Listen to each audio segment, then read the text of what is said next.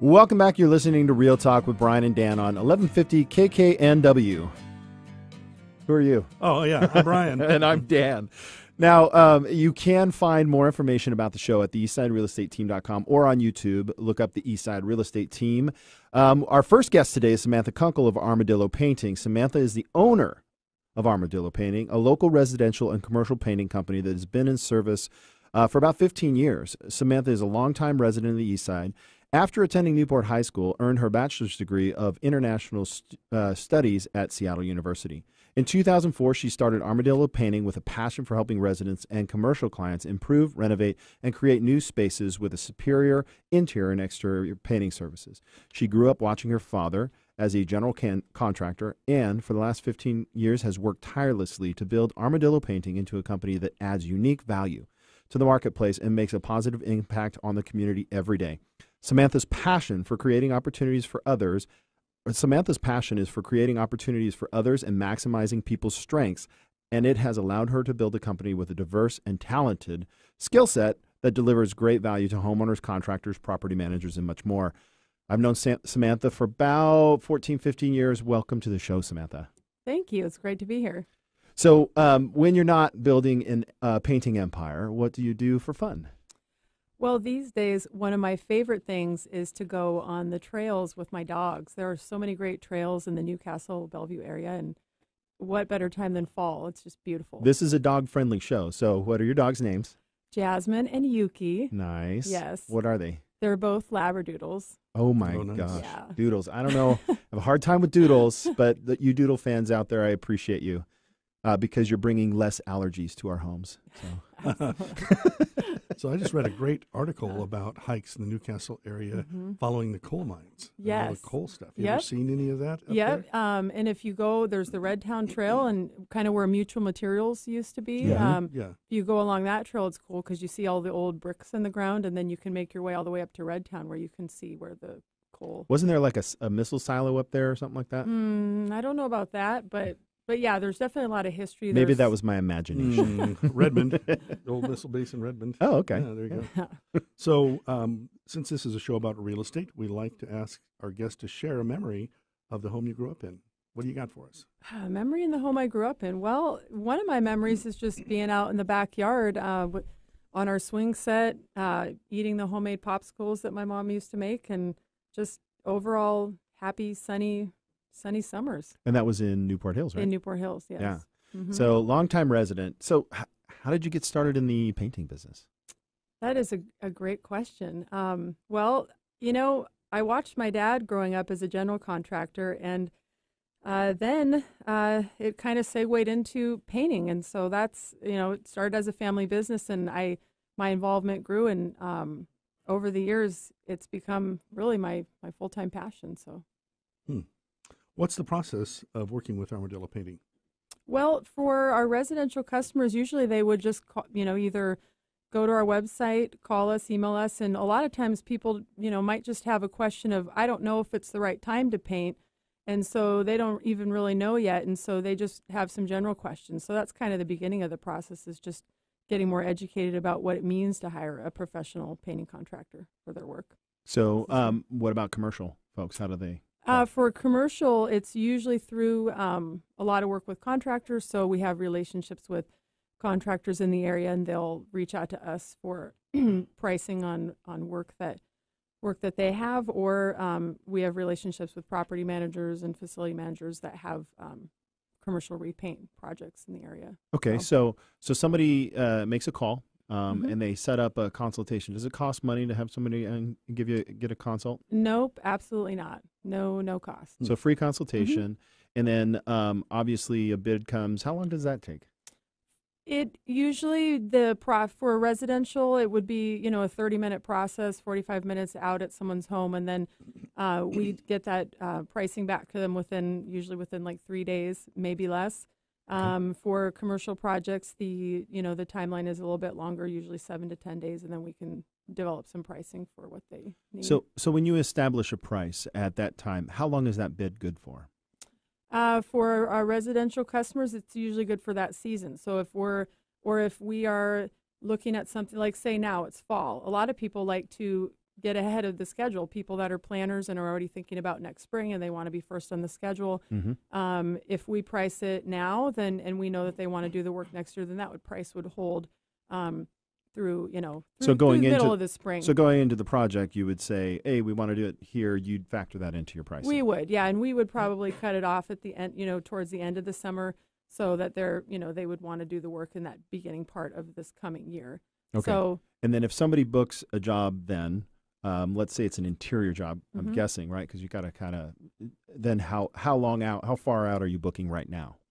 Right now for interior, we actually had quite a bit of a rainier September and October than we were expecting. So, yeah, we have availability for interior work, and it's a great time. People are thinking about Thanksgiving, Christmas, family gatherings, and people are looking around, realizing that they want to freshen things up.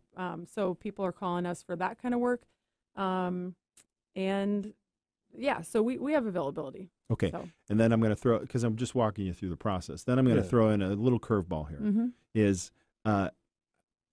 maybe it's a reputation, but sometimes contractors get started and they don't get done quickly. We had a couple listings that took a little bit longer. How do you guys handle that kind of stuff?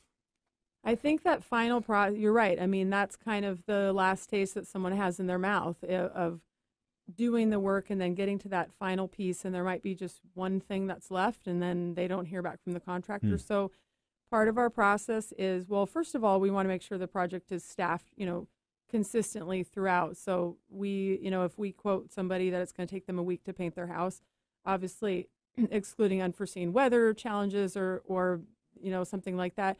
If we say it's a week, it's usually right about a week. And if there is any delay, we will communicate that, and so that there's no surprises, so that people know what to expect. So no ghosting. Yeah. Yeah. That's really the most frustrating part. It is. They want to know what's going on. Yep.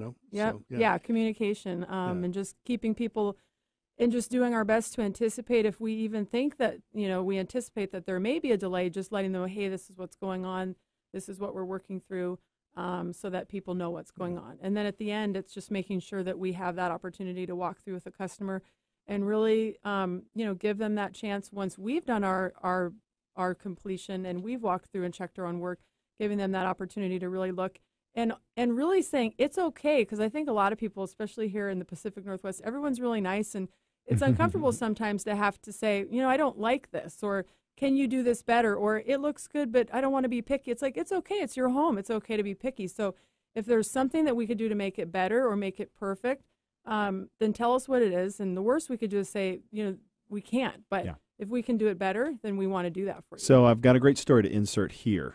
Okay, Right about here. 3 years ago, my wife and I hired Armadillo Painting to come out and paint the exterior of our house after much research on colors. That was my next Much question. research on colors. And we've always just had that challenge indoors, right, of it being too dark, right? So my lovely wife spent and anguished many hours over the color. And about halfway through the paint job, I reached out to my wife. I said, hey, so what do you think? The front looks done. And she's like, oh, no, that's the primer. I said, no, that's the finished color on the front there. She's like, no, that's just the primer. It's too light. It's like, no, it's not. And so I made a quick phone call to Armadillo Painting, and I said, we got to do something.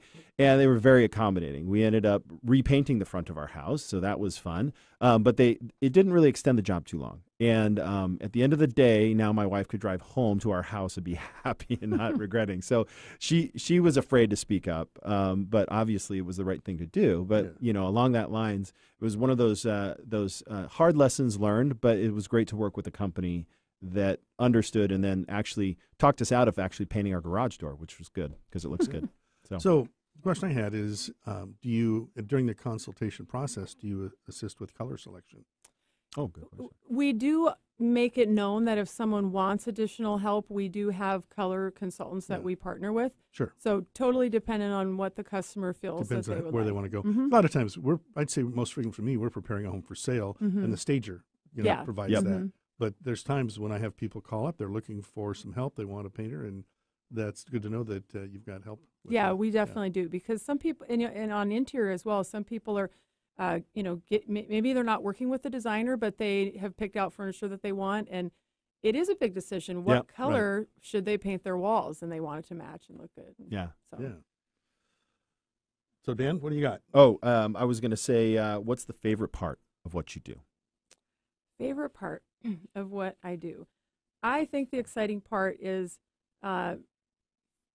figuring out what the strengths are of everyone on our team so that we can, hit home runs. I mean, everyone has different skill sets, and there's a wide array of different painting skill sets that could be needed, whether it's painting cabinets or painting larger exterior properties or really fine finish on interior millwork, and being able to have that diversity on our crew so that when someone says, can you do this? We say, yeah, we can do that. And I think that's exciting because I know other painting companies that don't have such a wide array of services. So. Mm-hmm.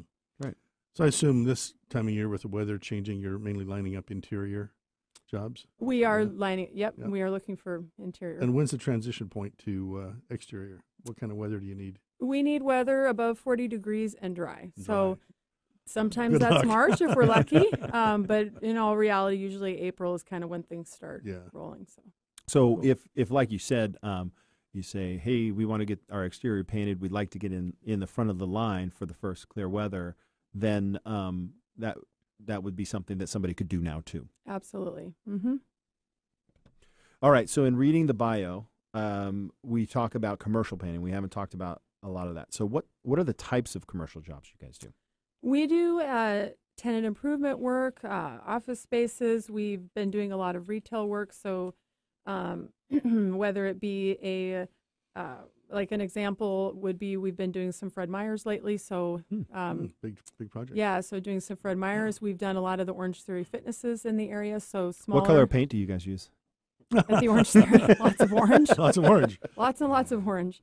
So smaller retail spaces. We've done, lots of office spaces. So just a variety of large and small.